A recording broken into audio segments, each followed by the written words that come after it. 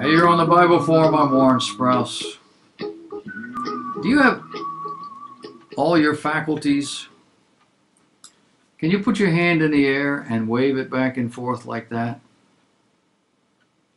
If you can, you should be okay. We're going to talk a little bit about biblical prophecy. You know, the Bible talks about the end days scenario. Talks about a time when the ruler of the known world will require everyone to worship in his temple, his God, and receive the mark. We call it the mark of the beast. It's translated as 666, either on the back of the hand or on the forehead. We know about that. A lot of people don't believe it's going to happen. I, for one, am not sure it's going to be exactly as we picture it.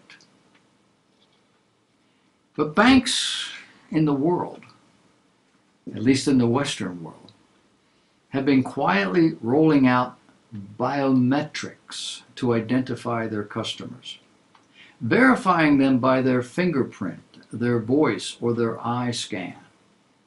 And retailers like Amazon are getting into the game.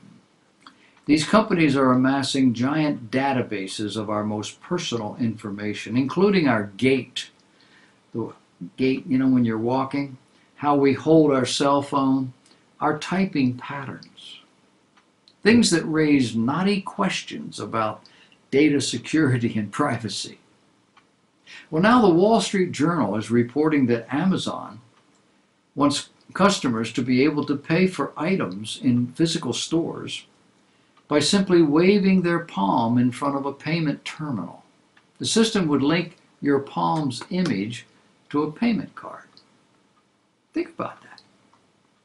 They have all our financial and personal information wrapped up in a social security number, credit cards, usernames and passwords. Now they're wanting to store a picture of the palm of your hand. Now, you do know the folks that read the Bible, who read the Bible 1,000 years ago, struggled with those futuristic passages that describe this sort of thing. Well, now Amazon plans to pitch the idea of palm reading terminals to coffee shops, fast food restaurants, and other merchants that do lots of repeat business with their customers. Palm biometrics haven't been used for payments on a big scale, but fingerprints have. Apple Pay, Apple Credit Card, all involve pay by touch with a cell phone.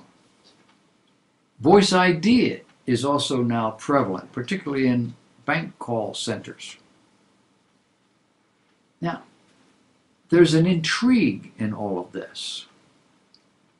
Banks have had a love and hate relationship with biometrics for decades. Customers are leery. There's a high rate of failure. As anyone with an iPhone knows, a wet or greasy finger won't work. A voice recognition system often fails if someone has a cold or they're a little bit tipsy. But banks and increasingly retailers have been working in overdrive to use biometrics both in the back-end systems where consumers won't see them, and now in the public-facing systems. For example, Chase, Bank of America, Citibank, Wells Fargo have introduced various biometric ID options, including voice, fingerprint, eye, or facial recognition. MasterCard and Visa are rolling out payment cards with embedded fingerprint ID. BMO and MasterCard pioneered something called Selfie Pay, which lets customers authenticate themselves for online shopping. The banks say their systems are completely secure, just like their vaults. But they are proceeding gingerly to avoid making their customers nervous. Several banks gave no comment to Axios.com when asked about their biometrics programs. Amazon did the same thing. Some banks have dropped the creepier biometrics. Republic Bank of Kentucky said in 2016 that it would let customers log into their mobile banking app by fingerprint or iVein scan. Now it only offers the finger option. The iVein scan was a little creepy. You figured you got that one, right? There are already some horror stories. Thumbprints have been spoofed with the type of gelatin used in gummy bears and a picture of someone else's thumb. A pair of twins hacked HSBC's phone banking voice ID system, though it wasn't that easy. Facial recognition systems can be foiled by deep fakes, masks, and virtual reality. And they often show racial bias. So what they're saying is, a biometric is a very sensitive piece of personal information. If your password gets stolen, you create a new password. If your fingerprints get stolen, you can't even sign the check. You can't get new fingerprints. They probably cut your fingers off. There's a reality check in all of this. Banking and credit card companies say biometrics, which so far are usually optional, are invaluable in fighting fraud, and that with them, spoofing is very rare. They call the technology proven or safe, and they say that many customers, particularly younger ones, welcome it. You do know younger customers aren't as wise, as wary, as experienced as olders. You know that, right? Biometric systems always have a way of checking for liveness, that's their word, to guard against robots and AI intruders. The systems routinely avert criminal behavior. One example, Discover, the credit card company, receives so-called voice prints of callers, not recordings of their voice, and flags known fraudsters. Wall Street Journal report. A growing number of people welcome the convenience thanks to cell phones making finger ID routine.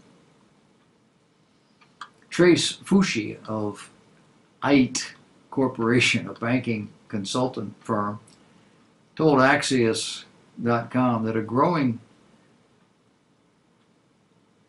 that if it weren't for being able to use your thumbprint on your iPhone, I think biometrics would still be something on the fringe of authenticating. Thank you, iPhone.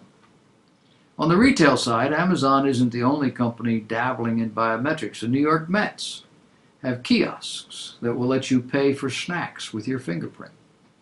A handful of quick-serve restaurants like Cali Burger and Malibu Poke are letting customers order via facial recognition at self-serve kiosks. Mitek, which sells a Face ID verification system, counts Airbnb, Instacart, and Poshmark as customers. Between the lines, we see that customers don't see the banks, and retailers have heavy use of passive or behavioral biometrics to thwart the fraud. On the mobile phone, that could be the angle that you hold it currently in working these devices to tell whether you're going to be successful or not. Whether you're typing in the password with your thumb or with your finger. These passive biometrics can tell all of these variations instantly. Actually, they say. They can tell whether it's a real customer or somebody else. The bottom line here is that whether we like it or not, biometrics are going to be a bigger part of our lives. And while the banking industry is heavily regulated, the retail world isn't. So there's a different standard of trust and security in the retail environment than there is in the banking world. But we'll all get there sooner or later. How do I know that? The children sing the song, because the Bible tells me so. This is stuff God prophesied thousands of years ago. And we're starting to see it take place. The back of the hand or the forehead. take that literally. It could be the palm, could be a thumbprint, could be the eyes, could be the whole mask.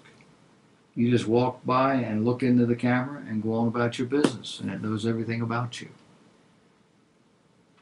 But what if you don't show up at whatever it is to have all those pictures taken? Then you can't buy or sell. Simple, huh? And people coming along at the end of the age need simply to add one more dynamic to all the technology they already have. And it may be a number, not burned into your skull or onto the back of your hand, but implanted. And then it would make, it's like a prefix to your credit card company or your credit card number. Very simple. And we have the technology to do it. You ready? I'm listening for the trumpet. I don't know about you.